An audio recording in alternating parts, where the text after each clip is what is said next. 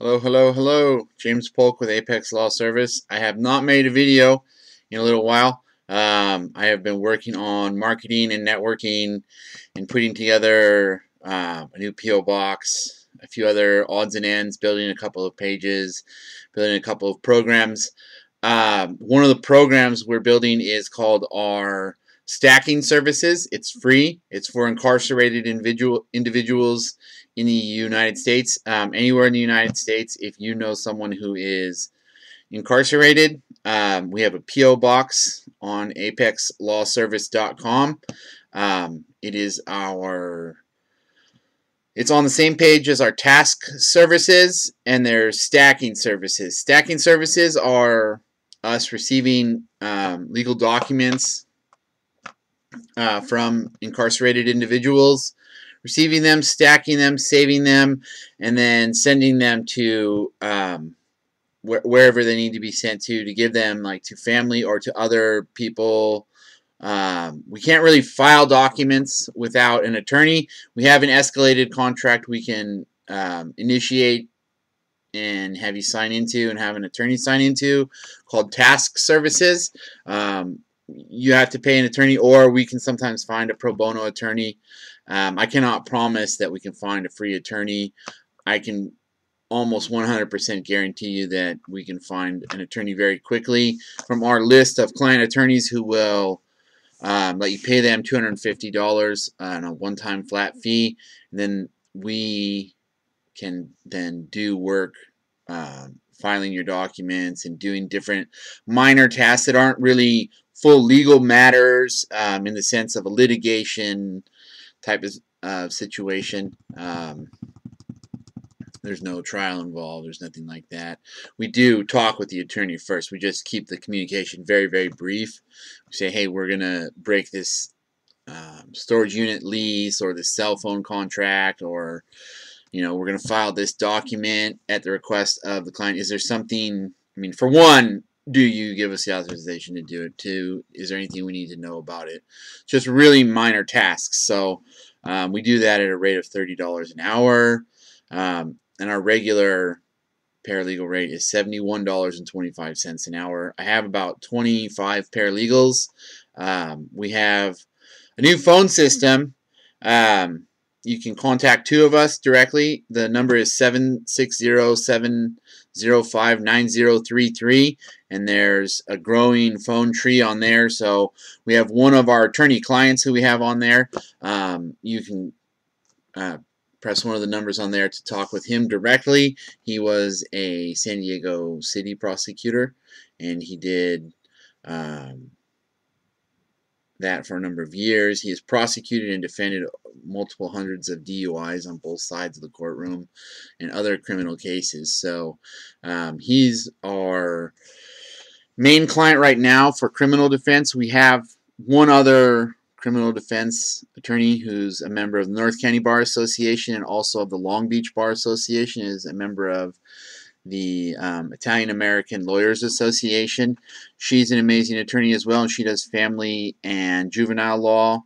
And the former San Diego City attorney does business litigation as well. So we have two people here in San Diego that stretch up to LA where we can connect you with one of them. If you do decide to hire them, they use us for paralegal hours that cost $71.25. Normally, if you go right into a law office, you get charged $125 an hour to $280 an hour for paralegal work, the work that we do as a network of paralegals. So you save $500 to $200 an hour on the paralegal hours. The attorneys still charge a regular attorney rate of $300 to $350 an hour, depending on if it's an associate attorney or the main attorney. So it really just depends on which one of the attorneys we introduce you to, who you hire. So we don't have any one attorney we're advertising for. We're advertising for Apex Law Service. It is a service. You contact us first. You contract with us. We connect you to an attorney who, if you like them and they like you and they offer to be your attorney and you take them up on the offer, we are the paralegal hours that they quote you. So That's that. Our paralegals have all gone through different paralegal training programs. I went through the University of San Diego's American Bar Association Curriculum Approved program. So did several of the other independent paralegals who do the work with Apex for our attorney clients. For you, we still have our project for kids on juvenile probation that we help any community group put together as a community group. So it's really a free consulting program, me showing you how to do this project that I did when I was a youth minister about a decade ago with Young Life up in San Bernardino County in the high desert. It's a really easy thing to do. What you do as a community group, either a religious or non-religious community group, you go and you adopt a street, and then you get a roster of people who are part of your organization who are going to spend 4 to 5 hours every Saturday doing this activity in the morning. And what it is you sign off on 3 hours of community service for the kids whose parents bring them, who need community service for their juvenile probation officers and for the judge, for the prosecutor, for the court. And the way you find those kids is you find their parents through juvenile probation's local county office. So you go in with a letter explaining, hey, we've adopted such and such a street. We have a roadside sign there. We're going to meet. We have a table and we'll have 3 or 4 volunteers there every Saturday from like 9 a.m. To noon, something like that. And you get there a little earlier and leave a little later. We'll have some sunscreen, some water, some snacky poos. I don't know, whatever you want to bring. You don't have to bring food, but it's good to probably have water and sunscreen at least. You can have them bring sack lunches and just promise to sign off on 3 hours of community service, like every week or every other week even. Just give people a schedule and stick to it. Try to stick to that for 2 years. And that's it. You can invite the kids and their families to do whatever your community group does all week. If it's a church, there's youth night and there's church on Sunday. There's, if you're a bird watching group, you can go invite them to your monthly bird watching thing. That's kind of a cool activity.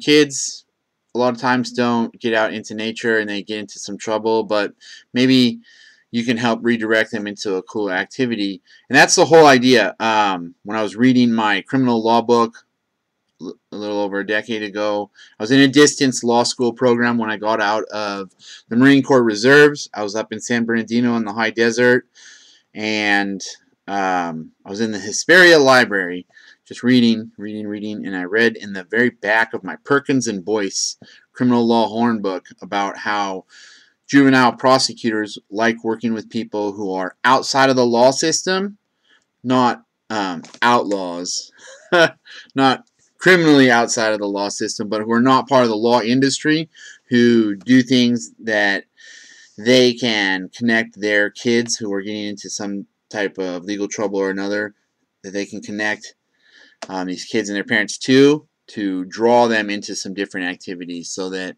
they're functionally redirected outside of